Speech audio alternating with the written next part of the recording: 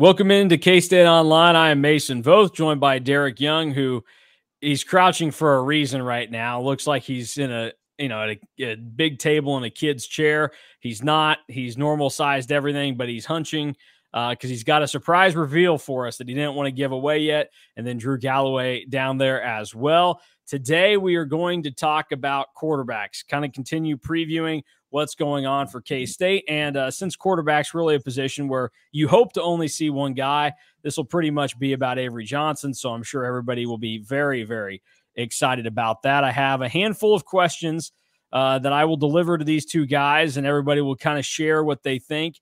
Some of them are based on kind of historical benchmarks that have been met by K-State quarterbacks, certain things that we maybe haven't seen, or, when is this going to change?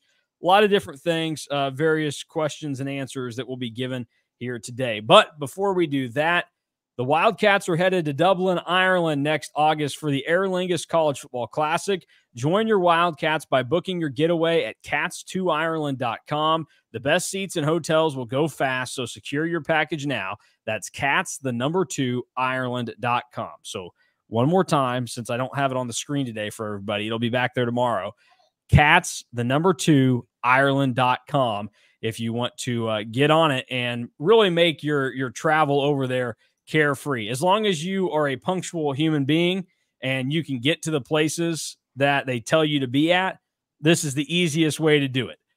If you're not a punctual person, you have a year to get ready to become one. So start practicing, start telling your family, yeah, we're leaving Hutchinson at 7 a.m. for this 11 a.m. kickoff. You better get your ass out the door and ready to go at that time.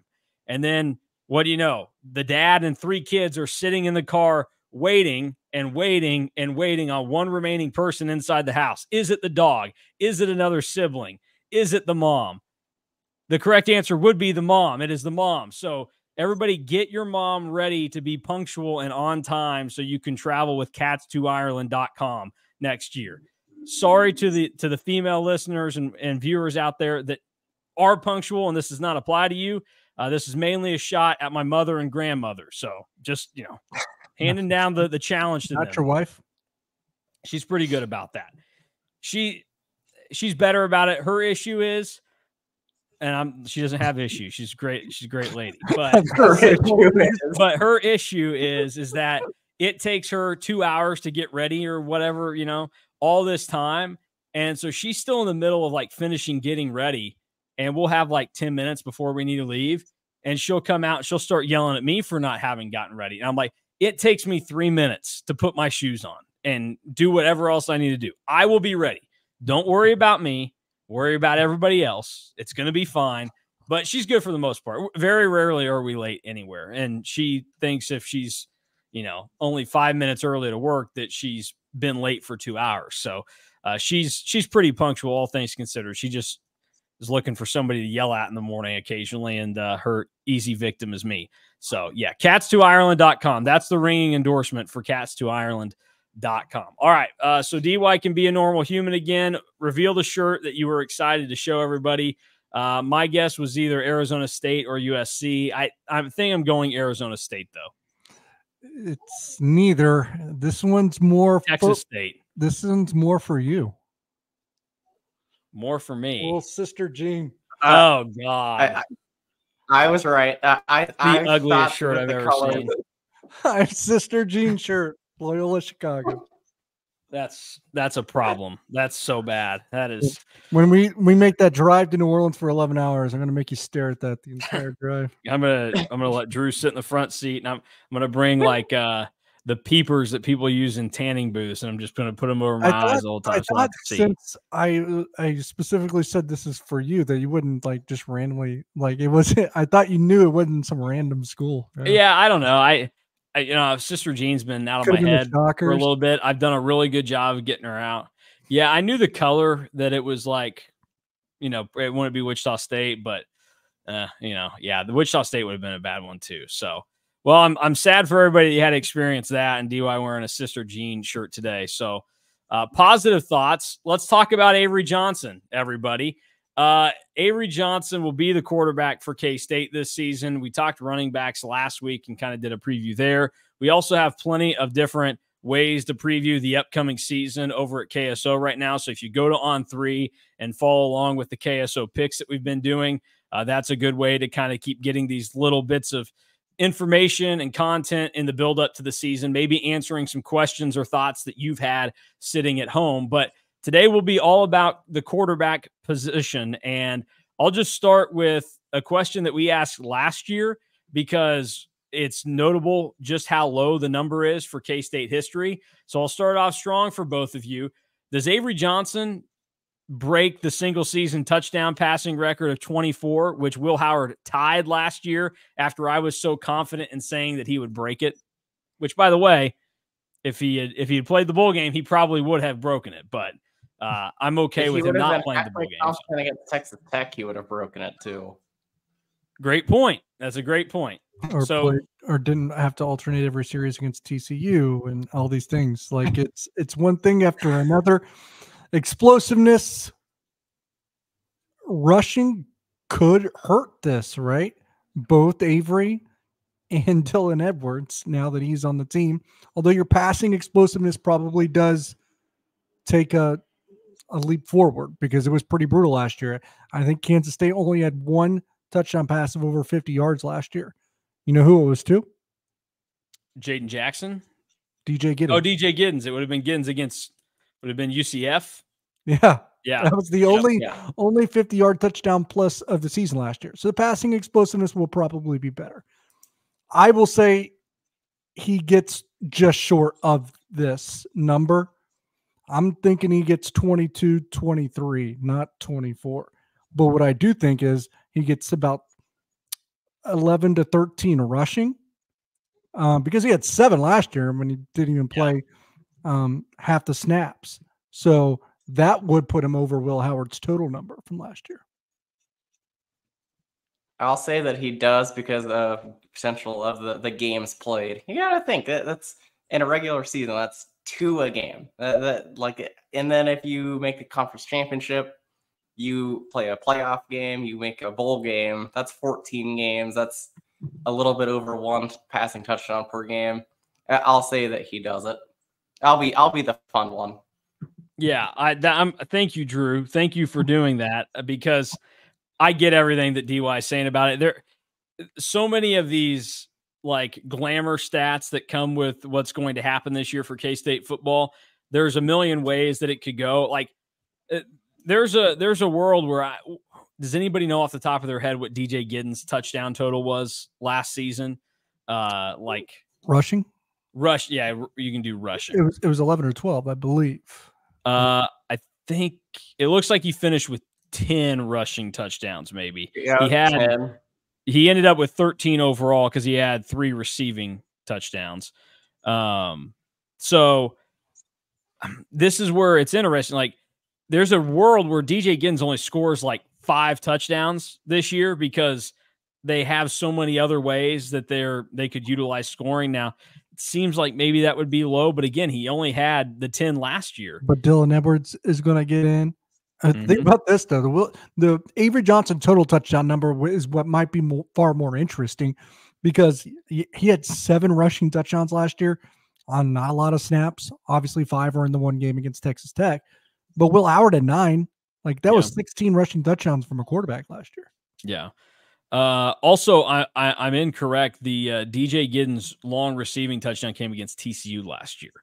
I thought it was UCF. He did have 1, but I guess that ended up being a run technically, and it was only 36 yards, I think. So I'm with Drew. I think with the amount of games that you think K-State might play, that Avery Johnson does it, and also you're going to be able to have people so skittish when you get down around the probably the 5 or 10 yard line that, okay, they're going to use this masterful run game on us. And no doubt K-State will at times, but I think they'll have plenty of kind of tricks up their sleeve. And, it probably that first game of the year against UT Martin, that's what I said last year for Will, was it's so incredibly important to pad stats in that game.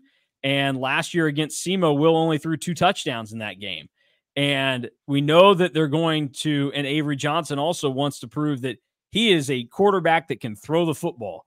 And the best way to do it is just go out and repeatedly beat a crappy team in the mouth with it. So I once again will predict that a K-State quarterback breaks the single season mark of 24. And I do think Avery Johnson does it this year.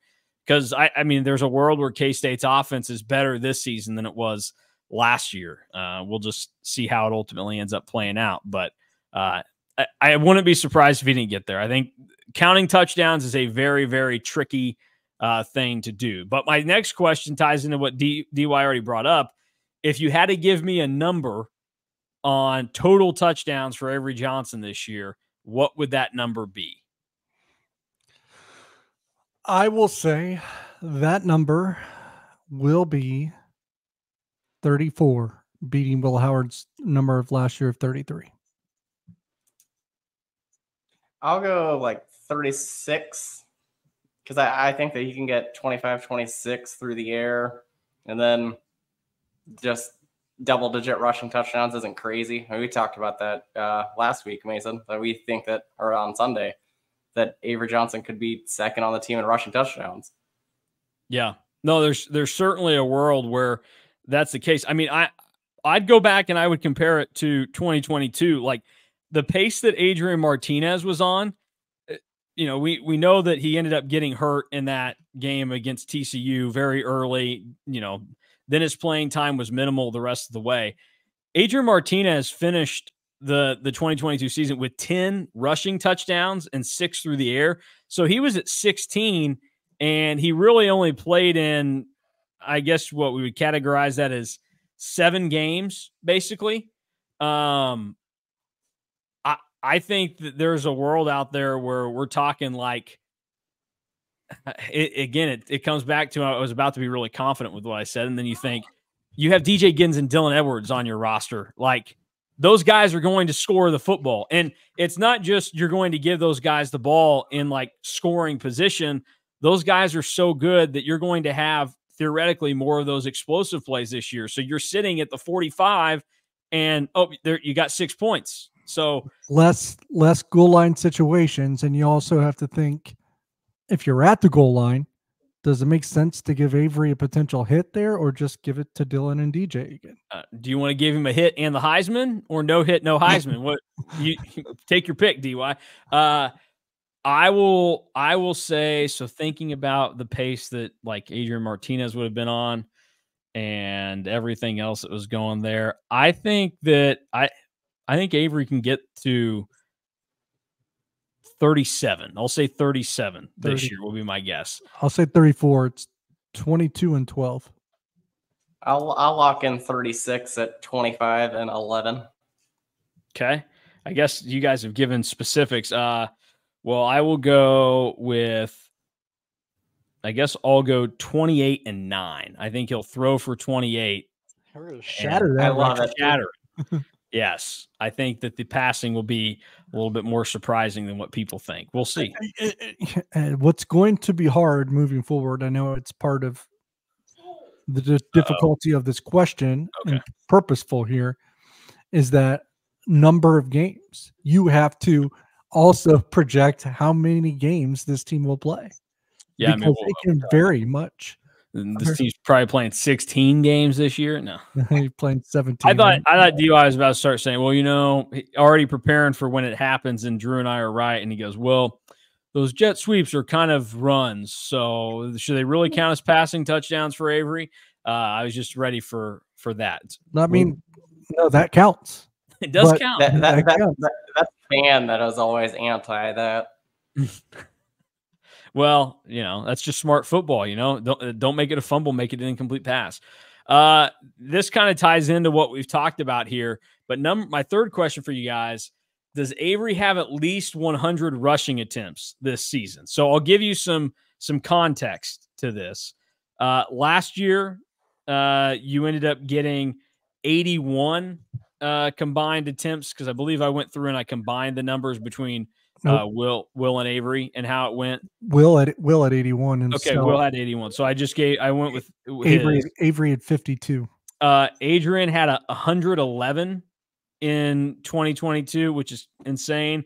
And then some more of the full season stuff. You ended up with 47 for Skylar Thompson in 21, 78 for Will in 2020, which is crazy. In a shorter year, and Will only played 8 games for K-State. 114 for Skylar in 2019, and then the 2 quarterbacks combined for 190 in 2018, which was, a stinky year and everything. And combined for 133 last year.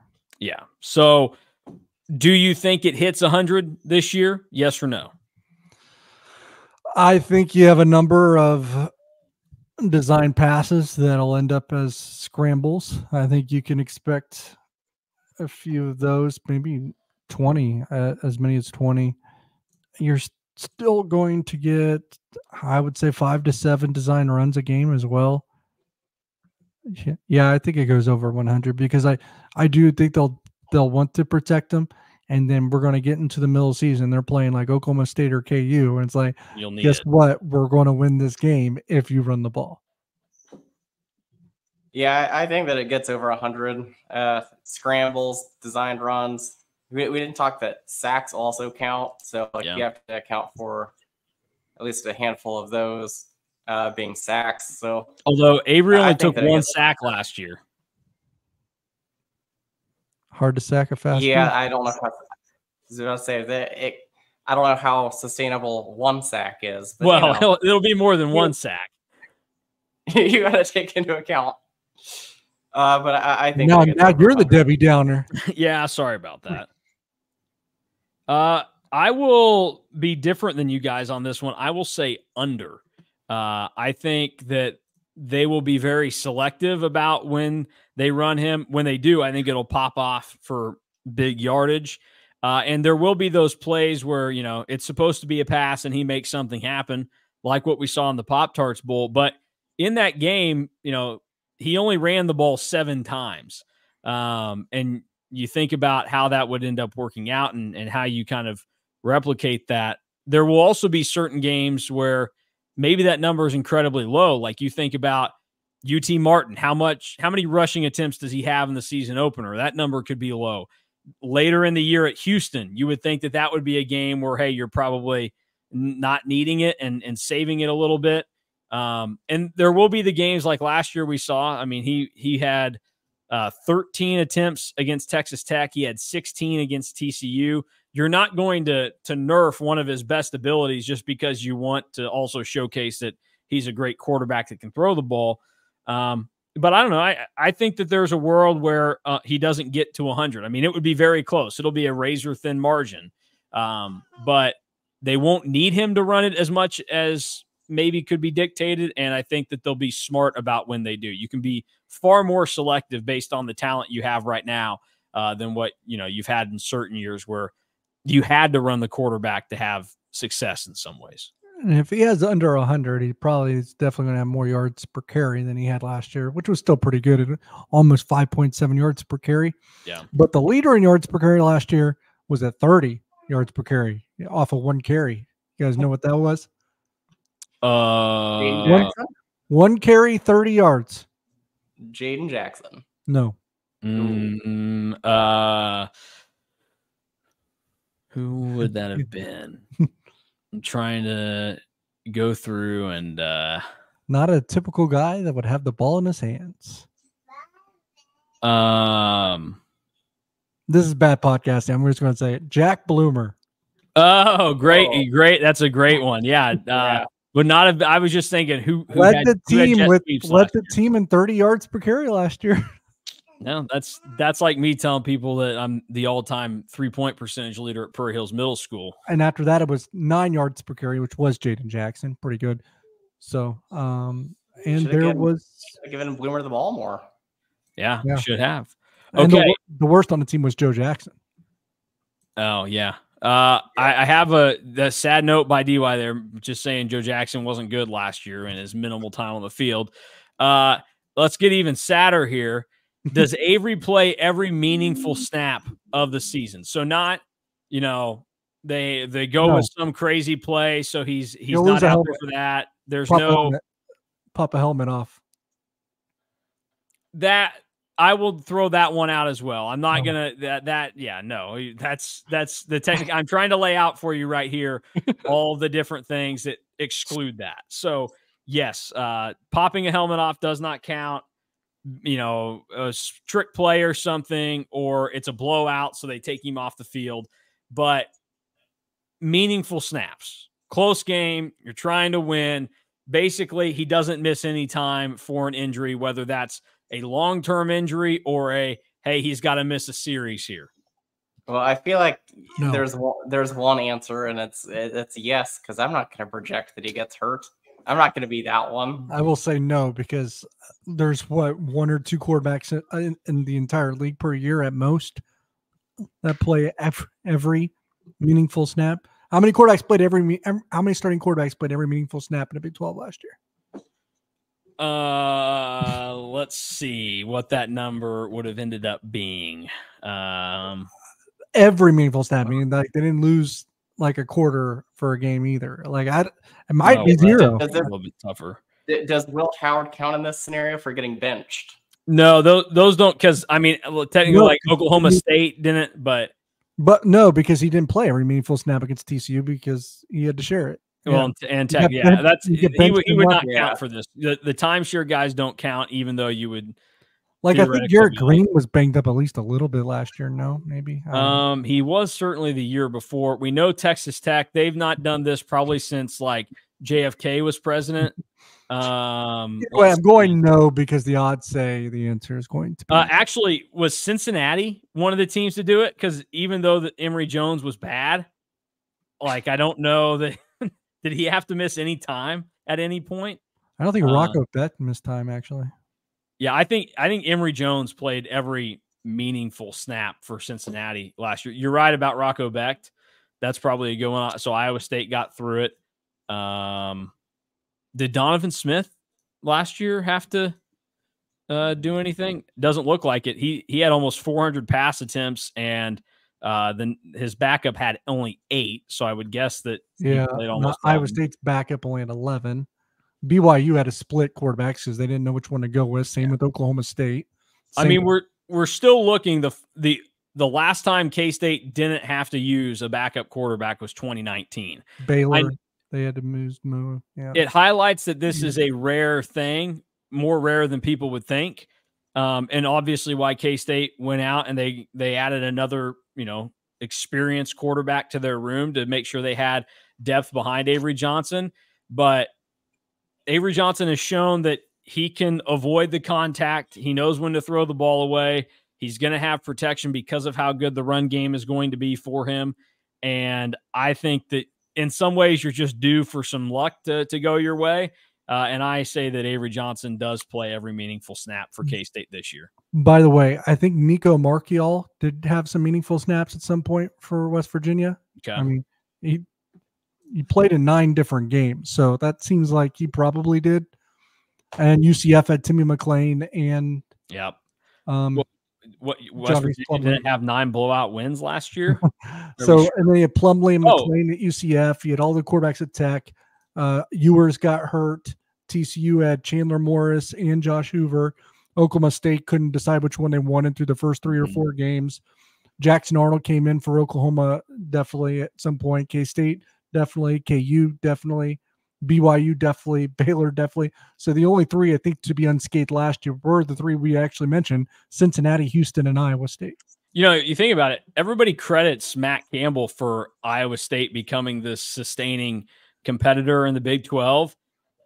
Somebody should check into what their team doctors are doing, that they were like the only team to stay fully healthy through COVID in 2020. And now they're just like, yeah, our quarterbacks, they never get hurt. We never need to use somebody else. I demand an investigation on. I will say, if you exclude the pandemic season, and this is a stat that Cole Manbeck from the 3 Mall podcast with me came up with, 1 score games since 2019, excluding the pandemic season, Matt Campbell is 5-18.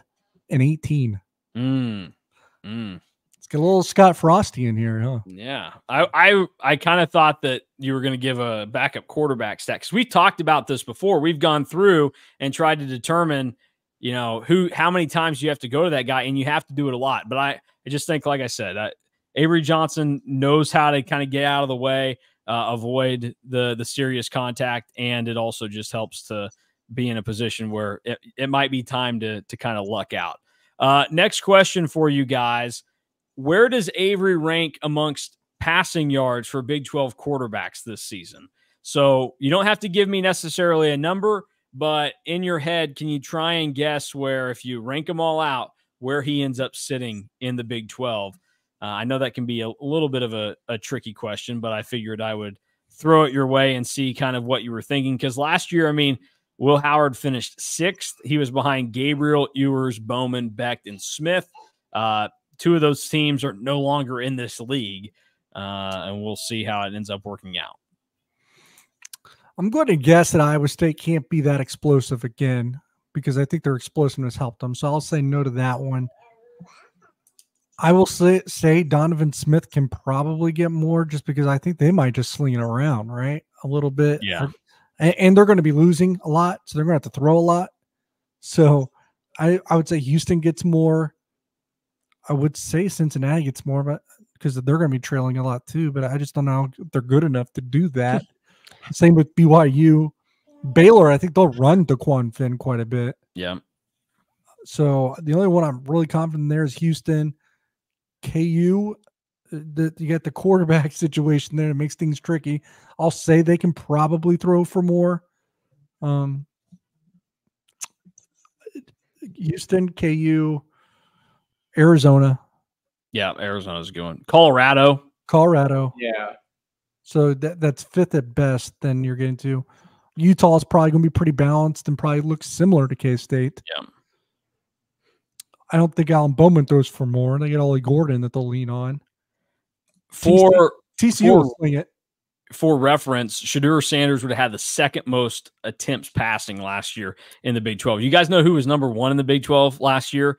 Threw the ball 501 times. That's over 100 more than the next closest quarterback in the Big 12 last year. Gabriel?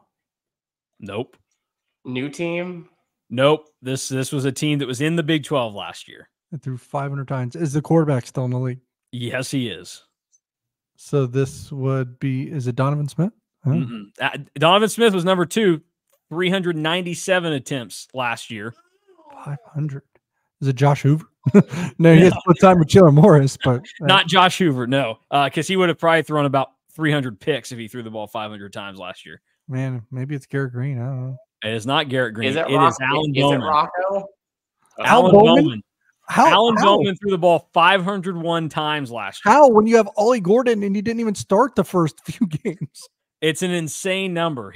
His completion percentage was under 61%, and he averaged 6.9 yards per attempt, which ends up being worse than a lot of other guys that would have been towards the top, because his 6.9 would have had him tied with Emory Jones out of guys that played a majority of the season.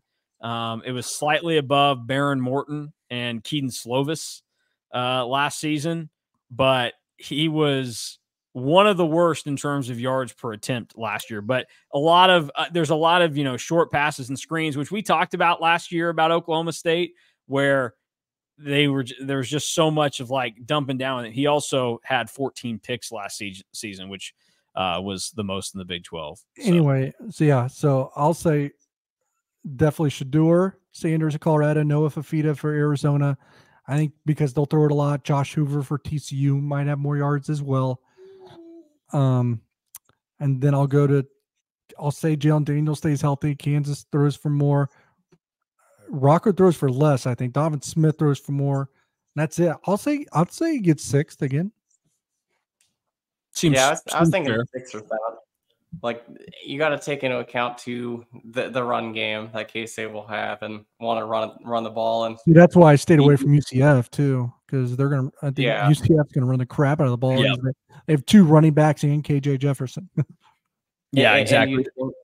And you'd also think that K-State will probably be winning most of the games, so that kind of takes away passing yards too. But I'll say 6th or 7th. Well, and I think the passing game, I think both facets are going to be very selective for K-State this year. I don't think they have to, they're going to have those stretches where they have to go real heavy with one way or the other. They can choose what they want to do. And like the running situation is going to give them the opportunity for, we don't need to throw the ball 35 times in the game to, score with the pass, but we can have a very selective point in time where we know, hey, right now we're gonna launch it. We're gonna get 40 yards out of this. Like I think the explosive plays are gonna come back, and you won't need as many of them through the air, and that will bring down the opportunity for yardage. I think. But if you stay healthy, you almost get in the top 6 or 7 by default. Because I went through all these teams, just not long ago, and there was like 8 teams. Or no, maybe that's a little too much. There's like 6 teams last year that had 2 quarterbacks with over 200 attempts. And when you split like that, then you're not going to get the yards. Yeah, I think at the end of the day, where I fall on this one, Colorado will end up higher up there with Shedeur Sanders. Arizona with Noah Fafita, like that's the thing. Like Fafita is a year older, and he was young last year, so he'll be in that same position. You think Oklahoma State is probably, if they threw it that much last year, they'll have to throw it even more this year. And if you're letting Alan Bowman throw the ball that many times, like, you just want to chuck it around the yard, I'll throw now this is where you start to say, is health going to come in? I think Donovan Smith is still up there because he's just kind of a gunner back there. I will go 5th for Avery Johnson in the passing yards department, though, behind those guys. You're right. Hoover might put it in the air a lot, but like, does there come a time of the year where like, if things start to go south for TCU this year, like Sonny Dykes has to start to think about, he probably doesn't get fired after this year, but true. And like you might have to make a move. And then you're also thinking health concerns with, does Jalen Daniels make it through an entire season? Does Baron Morton at Texas Tech make it through? Because I think Texas Tech is going to throw the ball more this year, even though they have Taj Brooks. They've got good weapons at receiver, but injuries at quarterback. And then for BYU, Jerry Bohannon runs the ball a lot. Is he going to, he's a candidate to not be starting by week 7, Daquan Finn at Baylor will probably run the ball a bit. Yeah. KJ Jefferson at UCF will probably run the ball a bit. Garrett Green at West Virginia will run the ball. He's a runner, Yep. Sorsby is probably maybe a dark horse to have more than Avery, but that also depends on him keeping the job. Yeah. Some of these teams, you just can't project. You have to factor in injury for some. Others, you got to be, are you going to be good enough to kind of keep it together? Or are you going to be bad enough to throw it a lot? Yeah, true. Yeah. We'll see how that ends up going. All right. Final question, previewing the quarterback position for K-State today. What awards and honors does Avery Johnson receive in his first season as a starter? So whatever you think he might get, whether that's, an all Big 12 team, is he good enough to do something more than that or get other notoriety elsewhere? What honors do you think he ends up with at the end of this season? Is he considered like a newcomer? Probably not, because he played enough games last year. Yeah. So I will say this is not going to be a fun take. I'll say honorable mention. Because I'd like if these guys that I'm about to say. That's okay. We know you're a hater. If these guys that I'm about to bring up are even just solid and play like at least 10 or 11 games in the regular season, Noah Fafita, Shedeur Sanders, Jalen Daniels, they're going to get the notoriety, I think. I'll say an all Big 12 team, maybe second. Like, I just think that if K-State has the season that we kind of expect, that you would think that the quarterback of one of the best teams would kind of get that nod over the others. Yeah, I mean, I think he's going to be really good this year, and I think the all Big 12 team, like, I feel comfortable saying that he's a lock for that. I know there's a lot of teams, a lot of good quarterbacks, but I think he'll get one of those spots, especially if K-State ends up in Arlington, like would be projected. I mean, second team. I'll take back second. Okay. Team. All right. There we go. Because I do have Kansas State going to Arlington, not winning. Yeah. And I do have Arizona kind of struggling. So maybe that takes Fafita out of the mix. I think Shedeur can still get on it without being good. Well, I would hope that the Big 12 is smarter than that, but that happened last year. So, And is there another quarterback like if I have Oklahoma State winning the Big 12, but I don't think Alan Bowman will not. Yeah. He's not significant to that. Yeah. And so the second place team, which I have K-State, you would think would have one of the two top quarterbacks, right? So I'll say second team. And then first team, I'll still say it's probably Shedeur if he's solid. Yeah, we'll see. We'll see how it goes. I think that he makes one of the teams. If I had to go one way, I just keep going back to if the season goes according to plan for K-State, it's going to be due in large part to Avery Johnson just looks incredible. And how do you have somebody that plays that well, that has those talents, and then not give him the first team honors and he gets the most votes there? So I still think Avery Johnson's the first team quarterback at the end of the year. And there's also Cam Rising. Yeah. Yeah. It honestly, it probably comes down to which of those two guys had the better regular season out of their two teams, even if the margin's pretty small. But at the end of the day, Avery's going to have a little bit more of that true playmaker to him because of his legs are better than Cam Rising's legs. But it'll be close. It'll be a debate all season long. Hey, those legs are old, but they still go. Cam Rising. It's true. That's true. But we'll see how it goes. I'll throw this one in. A little fun question for you.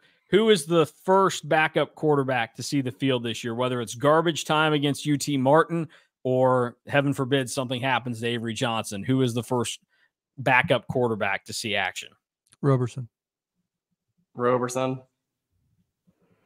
Okay, well, just to be different, I'm going to go with Jacob Knuth. So, and I also think that if it comes in mop up time against UT Martin, there's a chance you just go with the guy that's been here longer. It's insignificant. You give him the first backup series, then you can go Roberson, and then you can figure out what you want to do with him after that point. But I'll go Knuth. So you're trying to get it the cheap way is what you're saying. Yeah. This is like pick six on Power Cat game day when somebody's needed to make up ground, and you're like, well, by golly, I guess I got to take Baylor to beat Utah this weekend. I know it's not going to happen, but I got to get points somewhere.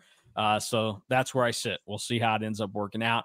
And we are 11 days away from that game taking place between K-State and UT Martin, where we will be there excited for the season opener and everything to come after it. And a reminder to head over to On3 and become a member of K-State Online right now if you're not, because you get great stories and news in the lead up to the season. Also, you can be a part of our premium message board where you're going to get great nuggets from DY and plenty of Will Howard threads if you want those. I know DY is just in love with it's like a daily Will update on there, which is good because he likes to keep up with his Buckeyes. That's his quarterback this year. So, yeah. Today is the Will Howard potato chips. Yeah. Oh, yeah. I mean, seen those? Are you gonna buy some? Probably not. I don't know if I'll, as like a gag gift, buy them for somebody else, but yeah, I'll probably figure something out there. Somebody will end up with them. It won't be me, but I'll get them to somebody. So, yeah, there you have it. That will do it for us today. We will be back again tomorrow, more previewing K-State throughout this whole process. We also will have a recruiting update later in the week with Drew because the man never stops with his recruiting coverage. So that's another benefit to being a member of K-State Online. You're going to get all of the recruiting updates from Drew, especially with, some guys making decisions about when they're going to take visits this year for game days and everything in between. Also, we'll have an extensive schedule where the three of us will be out throughout the season, getting some insight and sights from the high school recruits that K-State's looking at in the area. So that will do it for us today. For Drew Galloway, Derek Young, I'm Mason Voth. Thanks for watching and listening to the KSO Show. Back again tomorrow to talk more Cats.